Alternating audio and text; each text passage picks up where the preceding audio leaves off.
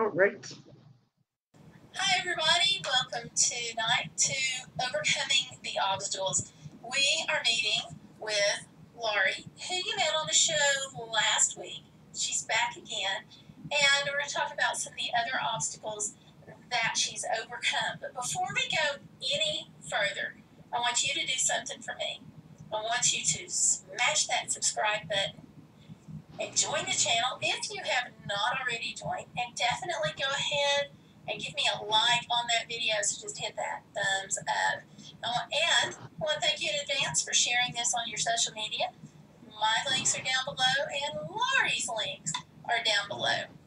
So what I'm going to do now is I am going to let Laurie tell you a little bit about herself, and we're just going to kind of dive right in now on overcoming the obstacles, especially since you've already subscribed, and thank you for doing so and for hitting that like button.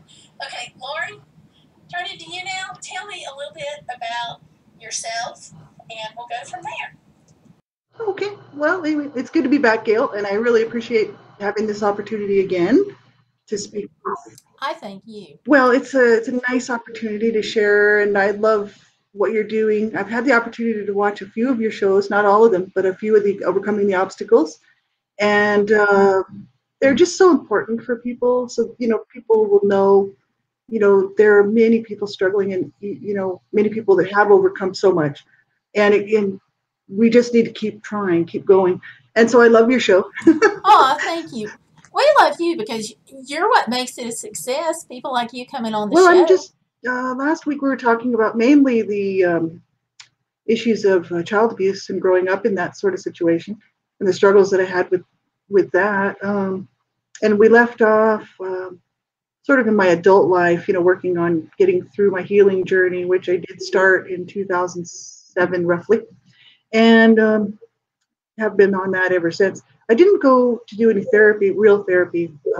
I did this all self-help, mainly with books from John Bradshaw and different people like that who've written books, mainly John Bradshaw and a few other authors out there who put out some really great books for survivors, adult survivors of child abuse. So I did the work on those. I really went and did the work, did the journaling, got into some support groups, which I found very helpful. And yeah, it was wonderful to be able to reach out to people that understood where I'd been, where I was coming from, and the difficulties I was facing.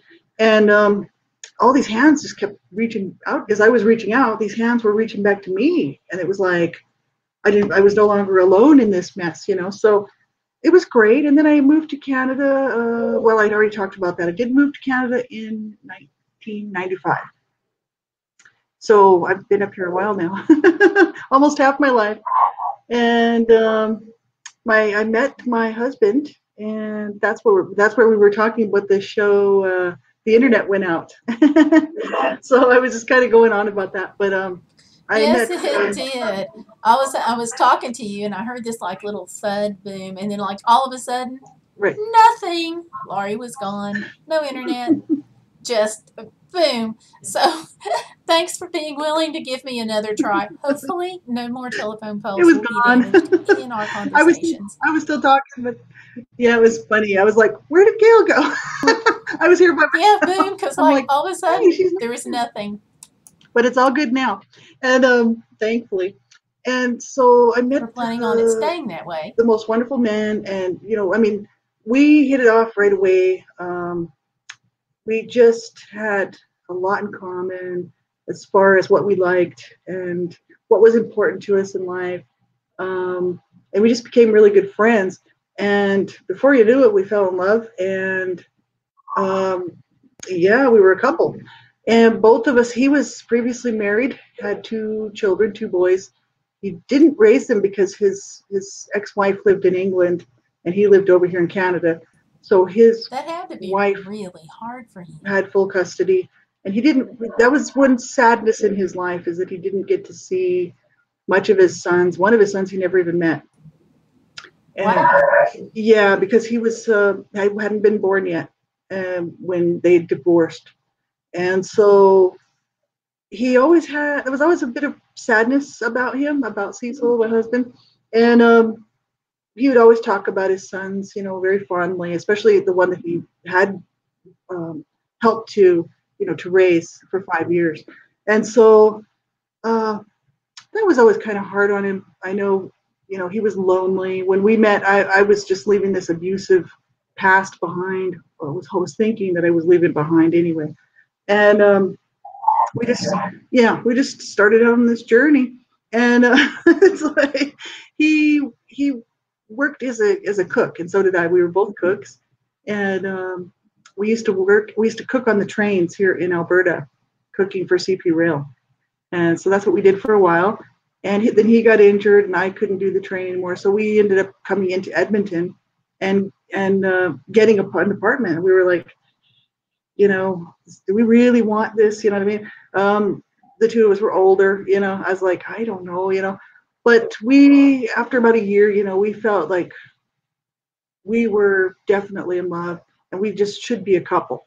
And so we just continued on our life together. Yeah. And so we were together about 25 years. That's a long time. Wow. Congratulations. And it was, we had our ups and downs, and it was tough. Like, he had been diagnosed in 2001 with, so 6 years into our relationship, he was diagnosed terminally ill.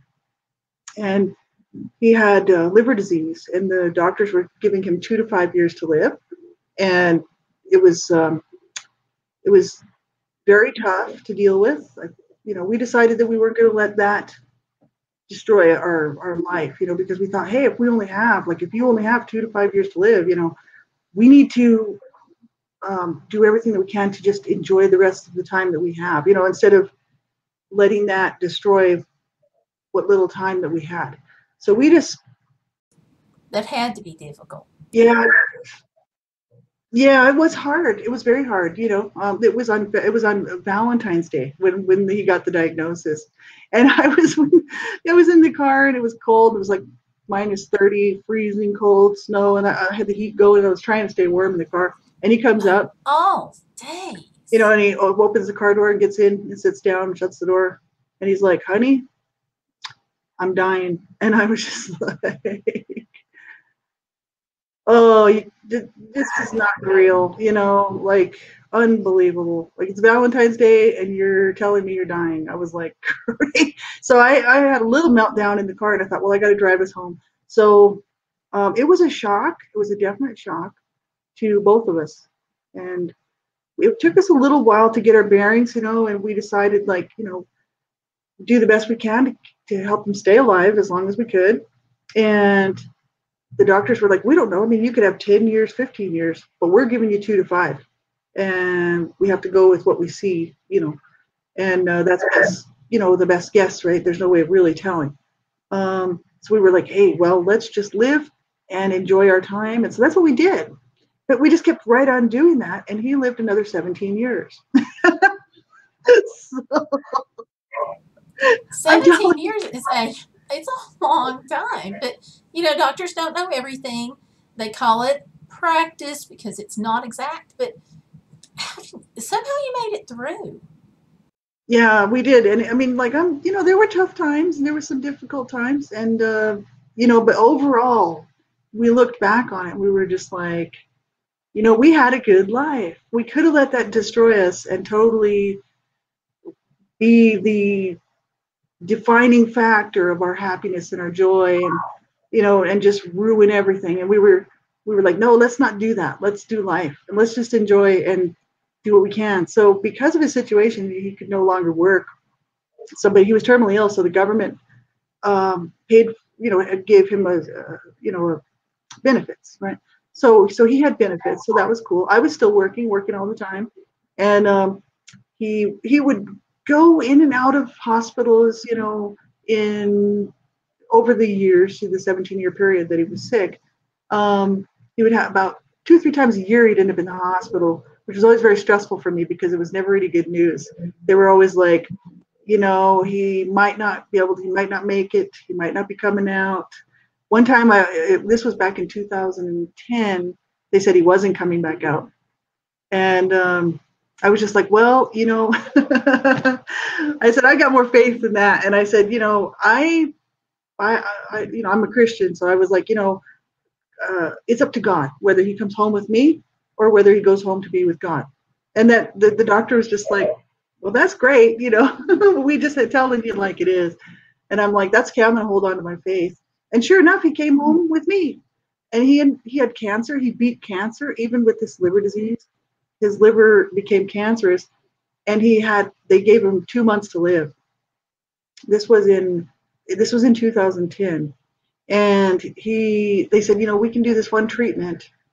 It's the only option, and if it doesn't work, you're going to go right within a very short period of time. But it's the only thing we can do to try to help you. So he did the treatment, and he beat it.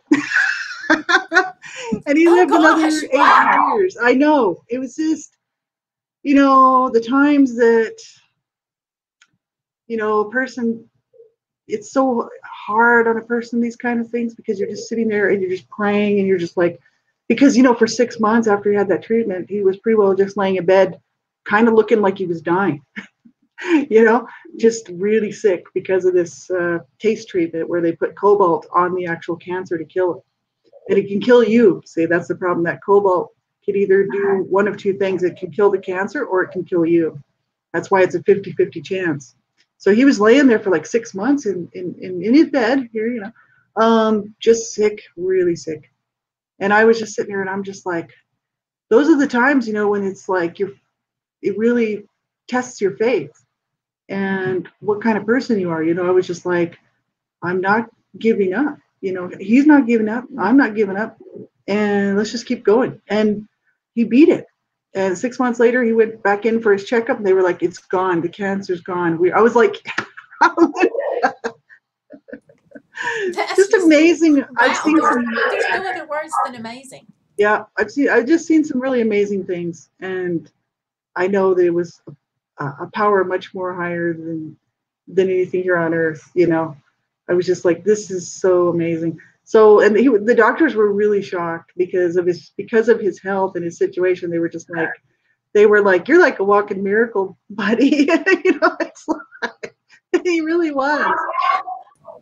It sounds like a miracle to me. Yeah, he was. And he was just really strong. He was a very strong man, strong person. And just determined to keep going. His attitude was always, I learned a lot from him because I grew up abused. My parents were always in a crisis, domestic violence, domestic abuse, and they didn't work together as a team, and they never came together on anything, and they were both suffering all the time. Whereas Cecil and myself, he taught me a lot by him being strong and by his attitude of, hey, it's not a crisis. This is just life. We're going to get through this. We're going to go, and so I developed that attitude. I took that on for myself, and I thought that's the way to live, because none of us know what is going to come tomorrow. None of us. Sure. And we all, so many people are facing so many things all the time. We never know, like tomorrow isn't promised anyway, and it's not promised that there won't be troubles. So there has to be something inside, and it's much better and easier on a person's mind, body, the whole psyche, to realize that a lot of things are not in our control. Actually, most things are not in our control. The only thing we can really control is how we're going to deal with something and how we're going to let that affect us, So I learned a lot from him. He was very wise. He was a wise man, and I really paid attention. I learned a lot from him.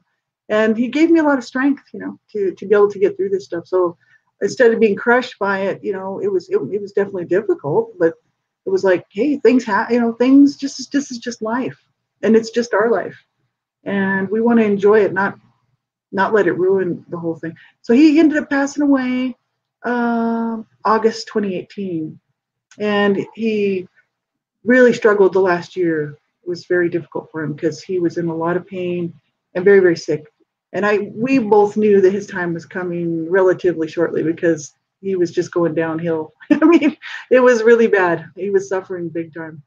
And I was sad to think of him not being here with me, but then at the same time, I was like, watching him suffer is so, it was in this apartment. I haven't moved, I'm still in the same place. And just knowing that he's in the next room just suffering and really, you know, in so much pain, so much torment in his body, that I thought, you know, it's going to be like a blessing when he does go, because it was hard to know that he was suffering and I couldn't help him.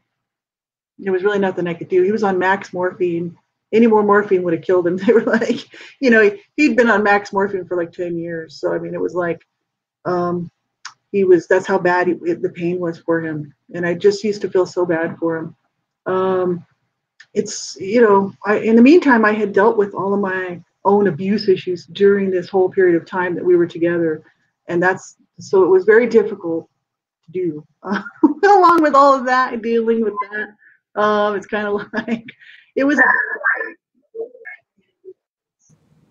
It sounds like you almost didn't know which end was up because he was sick for so long and he was suffering and you couldn't help him. You didn't Yeah, want to yeah. see him And when he suffering. did pass away, I mean, he was like, well, I don't know what you're going to do, you know, because he knew about all this stuff that I was working on and all these things that I was doing, um, you know, to be a public voice for, you know, for survivors and to speak out against child abuse. I mean, he was well aware of what I was doing and he liked it. He thought that was great. He was like, more power to you, because he read my books too. And he was like, that's awesome. So he was my biggest supporter. He was like, well, when I go, I don't know what you're going to do, hon, you know, I mean, because he knew I was going to be very isolated and, you know, no family, nobody to really, you know, to really pick up where he leaves off, you know what I mean? And I told him, I'm just going to keep going, you know, I'm just going to keep going. I said, because we have to keep going until we don't go anymore. Because that's what I used to tell him all the time, because he was so sick all the time. I mean, he'd be like, well, I'm sorry, you know, I'm just so not, I can't, I'm not, because there would be days where he wouldn't be able to even sit up. He was just, you know, sleep, sleep, sleep. He'd have to just be medicated to sleep all the time because he was so sick. And I'd be like, no, I mean, we just go until we can't go anymore. That's all we can do, right? I said, there's going to be a day where, you know, it's going to come where you can't do it anymore. And there's going to be a day come where I can't do it anymore. You know what I mean? This is life, right? Um, But it's still hard. It sounds like you have to accept it, but no, it's it's still not hard. easy. And, you know, we're just thinking about him just for the holidays. Now, I didn't do um, August, the year 2018 when he passed away, that winter, I actually was just grieving and grieving his loss. And I had studied a lot about grief in the working through the child abuse stuff, because the adult survivor issues, dealing with the grief and all of that. And so um, I was a little better prepared for it than I might have been had I not done that pre study of it. It doesn't matter. It was still very difficult. There were times where I actually thought I was going to die. Like I felt my spirit wanting to leave my body just out of sheer sadness. And you know, it's very traumatic losing someone that close to you. You know what I mean? Your partner in life, husband, wife. You know, boyfriend, girlfriend, people that you know you give your heart to, or even children, like family members. It's difficult, and there's never any easy answer. I would say to people, you know, I know sometimes people want to put a pat answer on the whole thing and say it'll get better, and you know, you just need to not focus on that and think about other things. They try to help by giving you advice. Sometimes people just don't know what they say, so they say anything to fill that space, and it just comes out sounding stupid half I the know time. it doesn't, you know, and those comments are coming from people that just want to be helpful. You know what I mean? They don't mean to come across that way, but when you're grieving and they're hurting, that's the last thing you need to hear. Basically, it's better, you know. It may be that they want to give you hope, but I think they just don't know what to say. Yeah, and I think people genuinely, because I've been there myself. You know, some crisis, some terrible news has come across my life, and I'm like, how do you respond to that? There's no hope in that. You know what I mean? Basically, it's just being there for the person and saying, I'm here for you. I'm here for you. If you need to call me at 2 o'clock in the morning, you know, you call. If you need me to come over there and just hold you and hug you, just hold your hand, I'm there. You know, that's what you need during those times. But when you don't have a family, it's difficult, because his family was all of his family lives elsewhere, like all over Right. Canada, like his siblings. So they're all nobody close, and I wasn't close with them really. Um, and he wasn't really either. So it's kind of never really developed a relationship there. So it was just me and him. Yeah. So I knew I was going to be on my own in this, and I not really because I'm a person of faith, and I know that God is with me. But Well, yeah, and it's like that joke where somebody's talking and they're talking about talking to God, and then they say, "Yeah, but it's nice to talk with somebody that's got skin on once in a while." it's that human connection, right? Because we're here on the earth. We're here, amongst other people. You need that too, right? And I mean, I do have friends here in Calgary who are really as supportive as they could be. You know, I really, we're not that close, but they know my situation. They've actually tried to be a big help to me.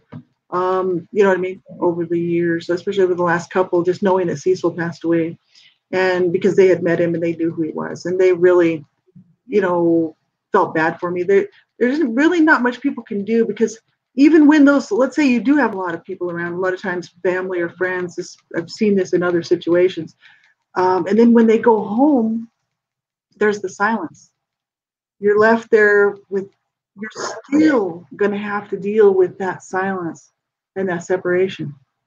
It is difficult, absolutely. And I mean, until you go through that, it's not something I sat around thinking about so much. Um, what do you do with yourself? You know what I mean? In the afterward, in the silence. And I did a lot of study on the grieving and all that, like I said before. And the funeral home that I went through gave me a book on grief, which was very helpful. And this book, yeah, it's 365 days. So you'd read one chapter a day, which was very helpful actually, because it was talking a lot about the stuff that we're talking about here. And I thought, that's right. And I need to learn how to be in the space, the here and the now, without him. He's not here anymore. You know what I mean? Like, I need to deal and learn how to cope, right? And it's been very hard. And with the holidays, there's always some calendar event that comes around, an anniversary, Christmas, birthdays, holidays of any type will come around on the calendar. And this is the third Christmas that since he's been gone. And like I said, the first Christmas I was sick, and I was grieving, so I just stayed in bed and cried and blew my Sounds nose. It was reasonable. just, I had a bad cold and I was just devastated. So I was like, I'm not going anywhere. I stayed in bed, and I actually was okay with that because I thought I need to. What I was going to say to people is that a lot of times, because as a survivor of abuse, a lot of times people don't know what to say to you either. And sometimes people will tell you to just get over it. Can't you just get over it, move on with your life? Just think about the future. Don't worry about the past and that sort of stuff. And what I have learned in my adult That survivor, stuff is not helpful. it's not helpful. And and sometimes it's just because people don't want to hear it, so they just don't want you to talk about it. Right? The Oh, issue it's is a lot to handle. to, I would say for anybody out there who's struggling or suffering this holiday season from missing a loved one, it's okay to feel those feelings. You know, it's okay to feel that grief and that sadness and that sorrow, because obviously that person, or those people, whoever they are in your life that is not here any longer, were that important to you. So why would you dismiss those feelings? That's really I sad. agree. Um, I think it just over time, I've noticed this in the last 2.5 years, things are getting better because I'm spending much less time crying about things. You know what I mean? Because the first year I spent a lot of time crying that first 6 months, like Sure. August, September, October, November. I really couldn't hardly even not cry. I'd try really hard not to cry, but I'd be crying by the end of the day. And the next year was a little bit better, and I had to focus on just trying to keep a job. 2019 was not friendly to me either. I've got my own health issues as well. So Cecil, because of Cecil's issues and his health issues, I needed to be able to take care of him. And I knew I had some work to do on myself too, but I thought, I can't deal with my stuff because if I end up in the hospital, who's going to look after him? We were concerned they would separate us at some point. Yeah, there was because, if a person becomes unable to look after another person, then they'll take the other person away. And I thought, because, they're looking out for the best interest of that person who's Right. terminally ill, right? Okay. And I had to be able to prove that I could do this, for him to be allowed to stay, which is unbelievable, but absolutely true. To be able to stay with me, because we had home health care people coming in once, twice a week usually, just to make sure everything was okay. That's a blessing. They can be a Yeah, big and I mean help. it was a great help, and they would bring supplies because supplies are expensive, like for wound dressing, stuff like that. They would bring all that stuff with them, and they showed me how to do all the stuff so I could do it when they weren't there, and that was great. But you still have to be able to prove you can do it. So I couldn't afford to get sick. I was like, I wasn't all that concerned with my own health while dealing with his stuff, because I thought I can't deal. We had to go to so many doctor's appointments for him and hospital stuff that I thought if I got to throw mine in there, I'll never have time to do. I won't have time to work because I'm so busy trying to do this stuff. It's the whole juggling of like doctor's appointments. Who goes where? Who goes here? Are we even at the right doctor's office? I mean, like, are we showing up on the right appointment for the right person on the right Yeah, day? and I know it does happen because as people get older, senior citizens getting older, even people that aren't senior citizens can be in a home where there's more than one person who's ill. You know what I mean? And it's juggling doctor's appointments and all this. And I thought I just can't handle that, so I put my stuff off. But I knew I was having difficulties. But about winter 2019, so last winter, um, I had a series of things happen within about a month that just threw me for a loop. Like my blood pressure started to get out of whack. It was stroke level, and I didn't know that it was that high. I mean, I would have probably gone to the hospital or a clinic or something, but because I hadn't got it tested. But my heart was pounding. I felt like I was going to fall down and collapse on my legs, and I thought, something's wrong. Like something's really wrong, and I was trying to keep as many hours at work as I could because my job was coming to an end because it was a seasonal job. And at the end of December, like in the wintertime, they shut down the markets where they are because there's not a whole lot going on until like March or April. And I thought, oh, I'm going to be without, funding. I'm going to be without money. I'm going to have to look for another job. So I had been looking for another job. In the meantime, trying to get as many hours as I could. And I was sick, and I was getting sicker all the time. And by December, I was just sick with a bad cold, like a horrible bug. I almost wonder if it wasn't COVID, like because they were saying that some people did get COVID in the winter, but they didn't start logging it until whatever. I haven't been tested for COVID, and I should have got the test, but maybe I might still do that. But You can still get checked for the antibodies. I mean, if they show up, like I got really sick back in February and I had well, let's just say a lot of the symptoms of COVID, but nobody knew to check for it.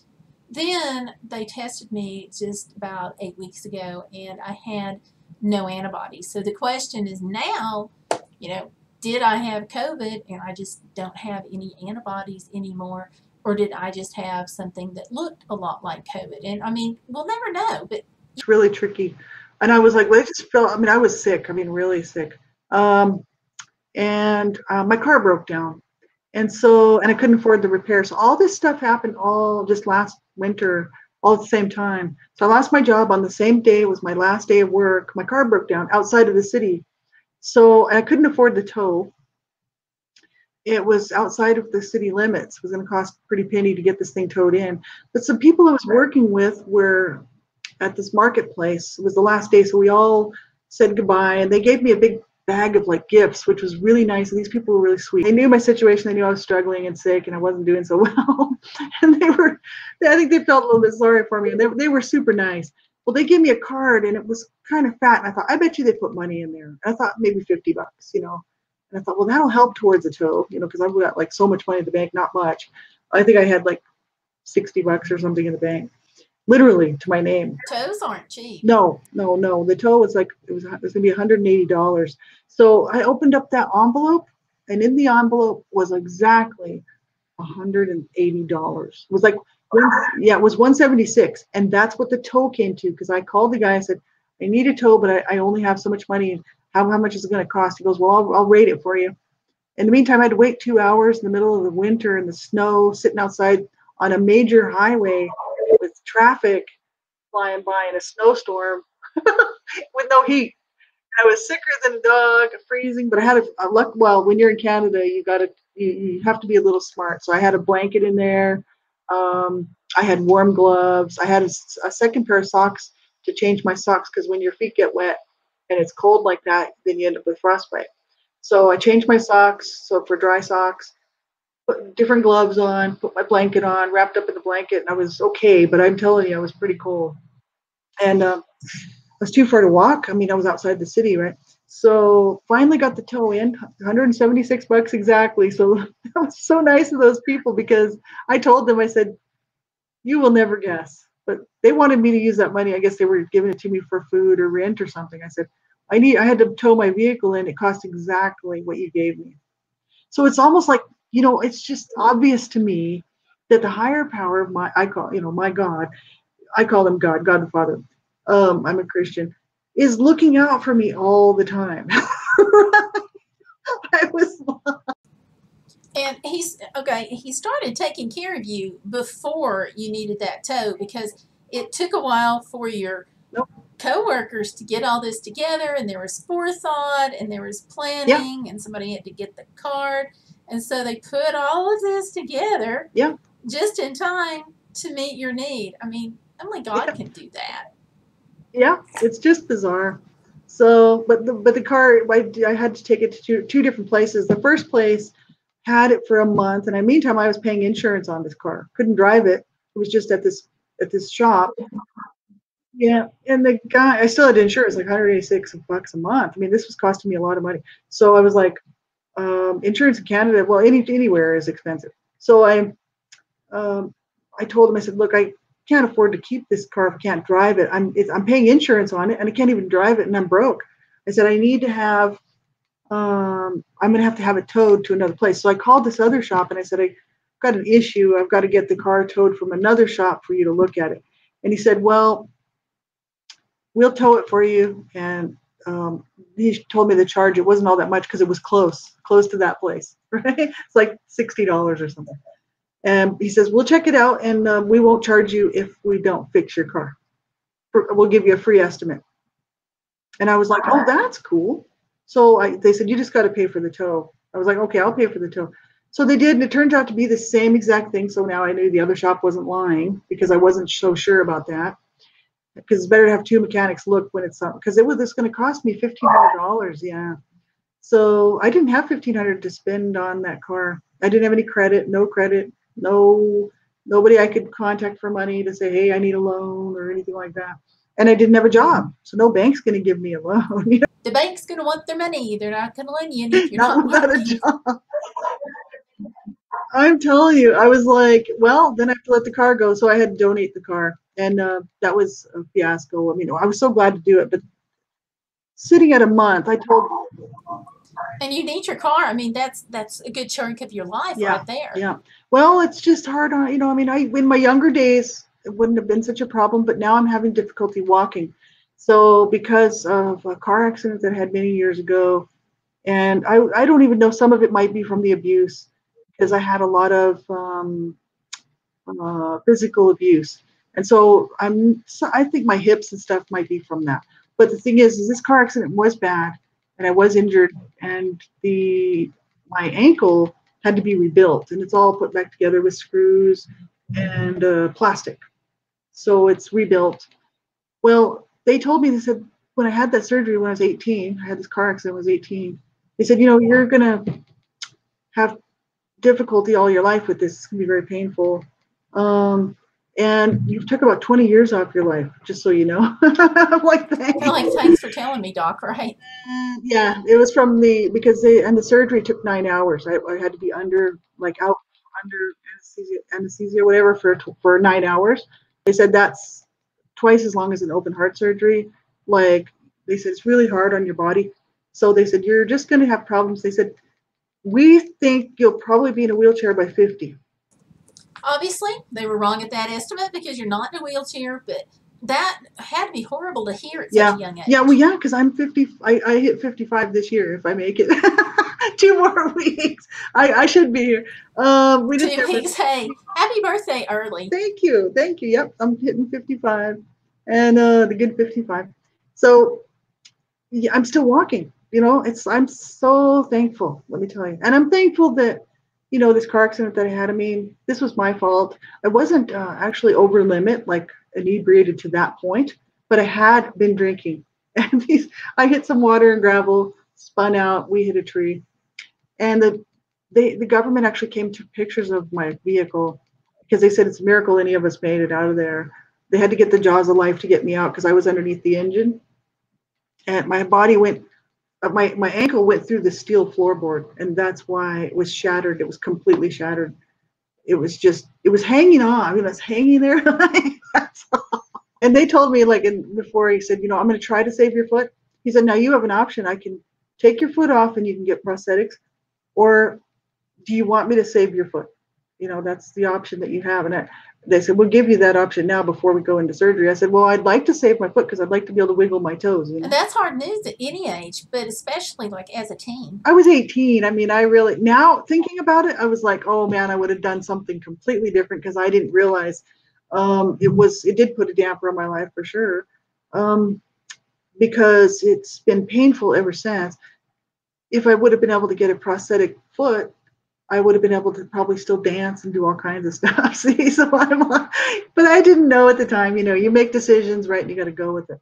But well, you have to make your decisions based on what medical care says, and they don't know the ultimate outcome. They do their best. And the thing, yeah, that's right. And he wasn't even sure if he could save it. He said, I'm going to try it. We'll try to save your foot.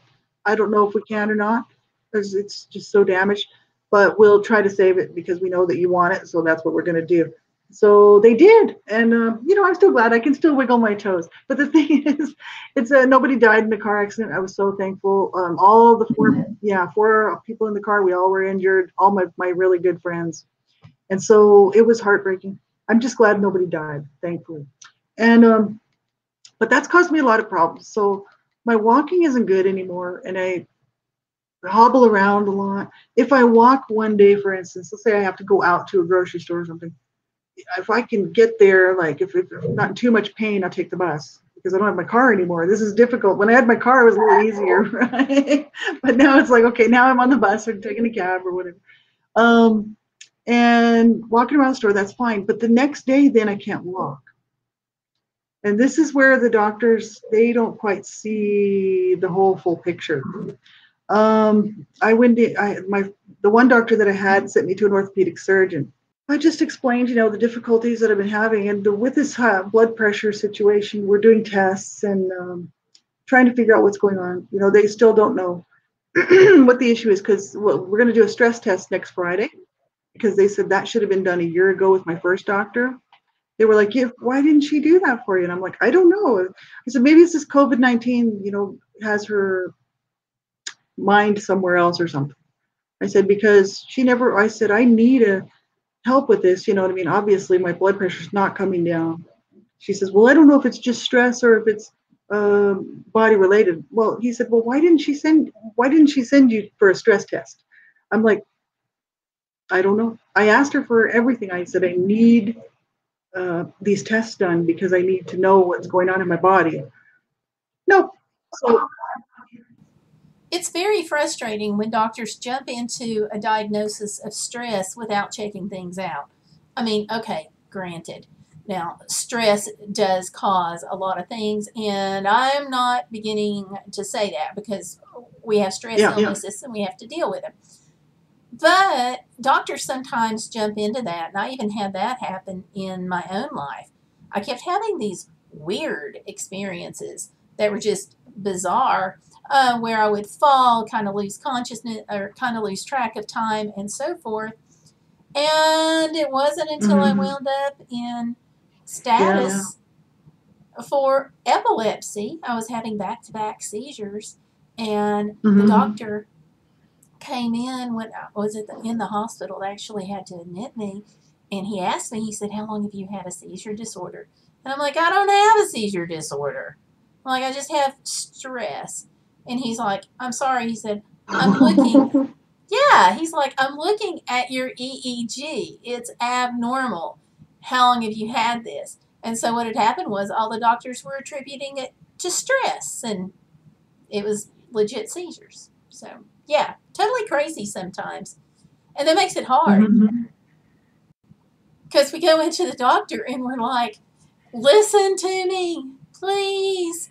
And, some doctors will, and of course, some don't. Mm-hmm. And that's what makes it so hard. So I'm glad that you're getting some Right. care. It can be hard because, um, like some friends of mine were telling me, they were like, you really need to go get a different doctor. Like she's not, this doctor that I was with, they said, she's not, obviously, whether she's interested in your situation or what, she's not doing her job. She's just blowing you off, basically, right? Kind of like a whiner or something. Um, and that's too bad. But it's true because they're just people too, and maybe she's going through something where she, whatever. The issue is, I'm glad there's not a whole lot of doctors taking new patients up here right now. Um, there's a few, but not many. So you would think in a big city, Calgary's over 2 million now. It's a pretty big size city. And it's like you'd think there are lots of doctors, they're just not taking new patients. So there is, yeah, it does. It's kind of like typical, I think. And there was this one doctor that I thought, well, okay, I'll give this guy a try. And I went just for my first visit, and he has all of this stuff that needed to be done lined up. I already got the calls, I got the appointments booked. Within the next week, it'll all be done. The stress test, the pulmonary test, all of it. Yeah. That's wonderful news. I know that's got to be a huge relief. I know. I'm glad because let me tell you, because I've been feeling so horrible. Just absolutely horrible. And it's not just stress. Some of it is stress. I'm sure of it because this last year, because of COVID-19, I haven't been working, and like I said, I keep looking for jobs. I keep putting the applications out there, hoping that somebody will call. Right? No, they don't call. It's very frustrating, and I think it's just because right now, because of this COVID-19 thing all around the world. Hey, we're in North America. We're still doing a lot better than a lot of places who don't have anything. There's still jobs. People are still working. But the thing is the amount of jobs that closed, all of those people are off. And all the, well, not all of it, but a lot of the aid is kind of gone. Now the the Canadian government has been very helpful, I have to say. I'm not going to complain at all. Like, they've kept me going. I had EI, so I had employment insurance, like unemployment. So I was able to collect that from last December through, I think it was June or something, like 6 months. And then this other benefit, because of COVID-19 kicked in, the CERB or something, I forget what it's called. Yes, Canada Emergency Response Benefit, right, for this COVID-19 thing, that kicked in. So just enough to pay my rent and get something to eat. You know what I mean? So it's just paying rent, it's paying for my internet, it's paying for my groceries. And I'm happy because I'm like, thank God. You know what I mean? Because otherwise I'd be really screwed. And it's really scary to think how many people worldwide are paddling the same boat. This is just it. See, the whole world is in a mess because of this COVID-19. And, in the meantime, it's like, you got to keep going, and it's like, nobody really knows month to month what they're going to be doing. You know what I mean? There are people, everything's prices are going up because of the problems. I noticed that not everything is going up, but there are some prices in the stores are going up, which for people on fixed incomes, for instance, doesn't. I'm just getting help from the government, but let's say seniors, for instance, or people who are on, like medical insurance, for like my husband was for his terminal illness. I forget what you call those benefits, like government benefits. Here it's disability, Social Security if you're older. That's what it is. Disability, yeah, that type of thing. Yes, that's a fixed income. And the costs are going up, but that's not going up, you know. So they have less and less money to work with. So it is really affecting everybody. It's not just affecting only people that are just losing their jobs. It's just shocking I can't imagine like being a family right now, one person.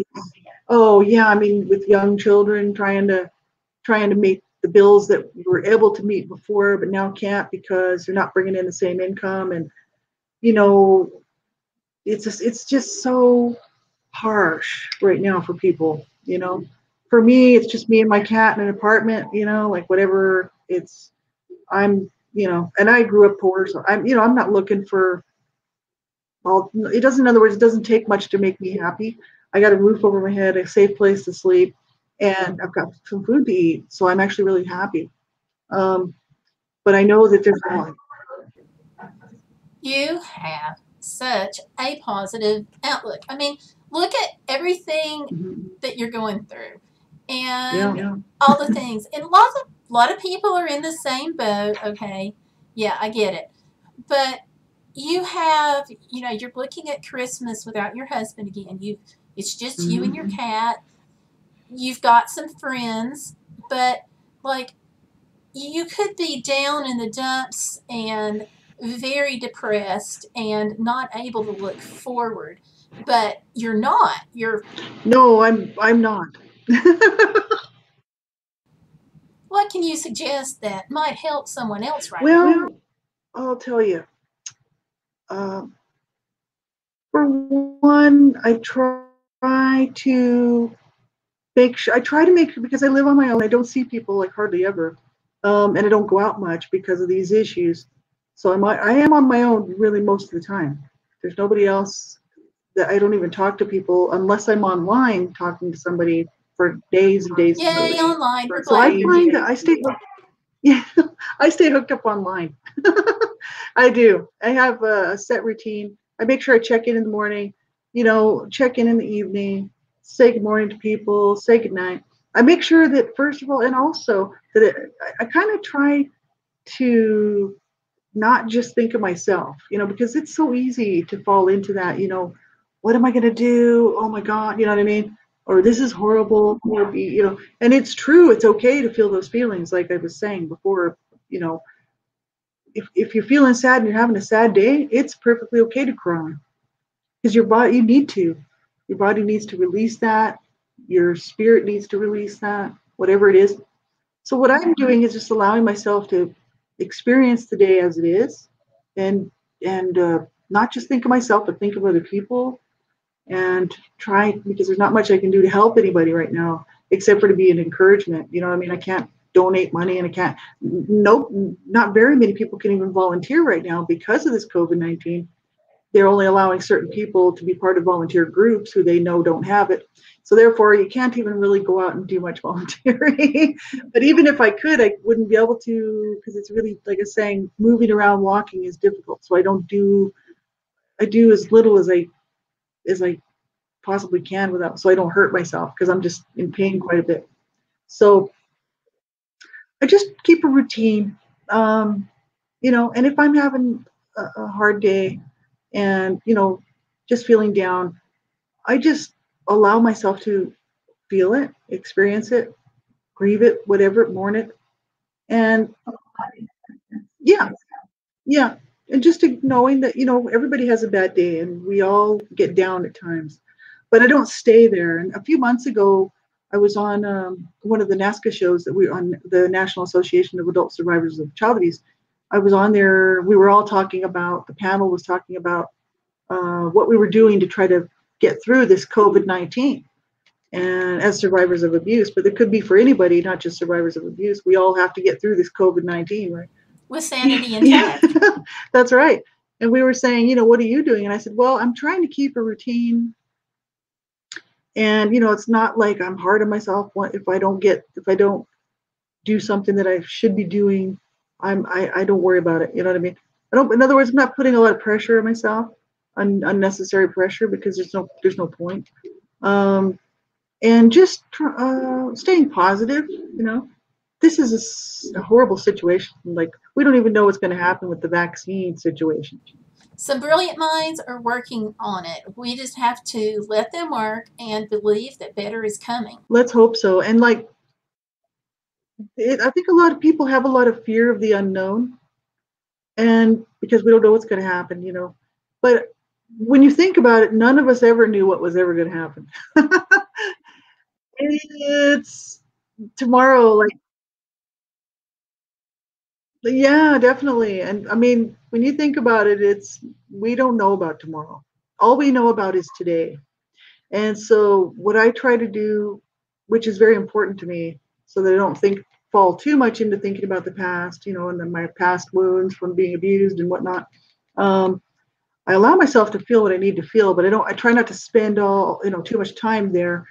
Um, and we're thinking too much about the future and becoming in fear of that and all the possibilities that could go wrong. You know what I mean? Because we can all do that too, especially if we're looking at the media.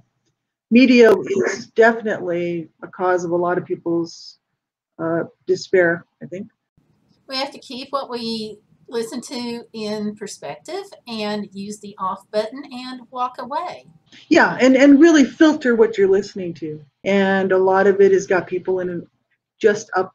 They don't even know what they're going to do with themselves because they're watching the news. I'm like, I watch very little news. I just watch what I need to watch to stay in tune with what the government wants people to do for COVID-19. I don't pay attention to all the other stuff that's going on. We have the same issues going on up here, just not so much violence as the States. We do have some protests happening. People are protesting the uh, the COVID-19 regulations. They don't want to wear the masks. The anti-maskers. They think that the government's in a conspiracy to kill everybody, and a lot of leaders of these countries would like the answers. They don't even have the answers.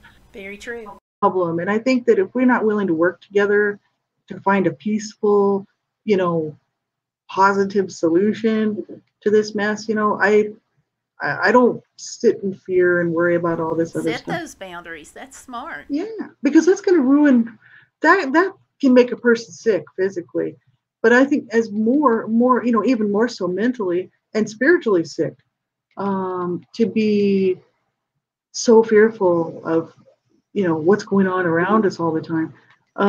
Because as an adult, I have a choice. I think that's the difference. I think, growing up abused, like as a child, you're living in an abusive environment. You're really forced to. You're not in control and you have to learn what to filter out. Yeah, because when you're a child, you're not, your brain hasn't formed enough to where you can actually shut that stuff out. You know what I mean? Or decide whether that really is a crisis or it's not. You know what I mean? As an adult, it's like, I know perfectly well what's a crisis and what's not. And I can choose to let in what I want and keep out what I don't want. So I don't keep a lot of negativity around me, and I keep like a lot of, I would not just positivity all the time, because there's, that's what a lot of people always say, like especially for people that are grieving or hurting. They're like, oh, it's okay, you'll be fine, just don't think about it, move on, be happy. Yeah, that I'm doesn't not usually that work. type, but um, I do actually include some positivity in my day, whether it's listening to my favorite music, playing my guitar. I like to practice playing my guitar. Um, Taking care of my cat.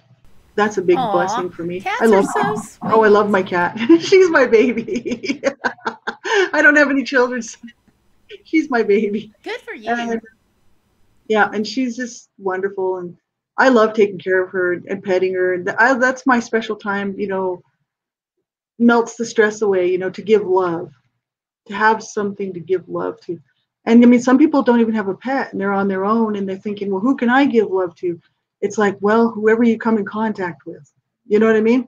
Like literally the person who contacts you about something, on the phone, show a little love. We can all, because people not only need to receive love, but we human beings were designed to think the heart, what we're made of is designed to give love too. So because you receive when you give. So I try to remember that sort of stuff. Yeah. So, given all that you've been through and experienced in life, I mean, here you are, we're in the middle of a difficult season for a lot of people. What do you do to kind of make it through the holidays? Tell me about that. Well, I would say I don't for me, I put up my tree, and if I could spin my computer, you'd be able to see it. Do you want to see my tree? Sure, let's see the tree. I'll try not to disconnect here while I'm doing this. I didn't put up a tree for the last 2 years, and I just decided to. Can you see it? I just decided to. Yeah, I was actually. It's beautiful. I love the Yeah. angel on the top. You've done a great job. Thank you. Yeah, I decided this year to go ahead and do it because the first year I was grieving just too hard, and lots of people have been missing somebody. They've been missing a family member, or their husband or wife. Like I said, boyfriend, girlfriend, brother, sister, somebody, or best friend. Um, and I would say, it's okay to shed those tears. If a little tear comes to you while you're thinking about them, and a memory comes, it's perfectly okay to shed those tears. And then it's really great if you can remember something funny or fun about them too, and laugh a little bit, and allow yourself to laugh a little bit about those people. I think it's keeping them alive um, in your heart. They may not be with us now, they may not be here in the flesh anymore, but they're still here. They're still part of us. They're part of our memories. They're part of our lives, part of my heart, part of your heart. So I think it's important to honor that, and to honor those feelings, because they really meant something. That love was real, and it is real, because I It believe love is is. eternal, and so it's still that love. It's still there for that person. So I would say, if you're feeling depressed and you really can't cope, because some people just, I've been there. Let me tell you, I've been there.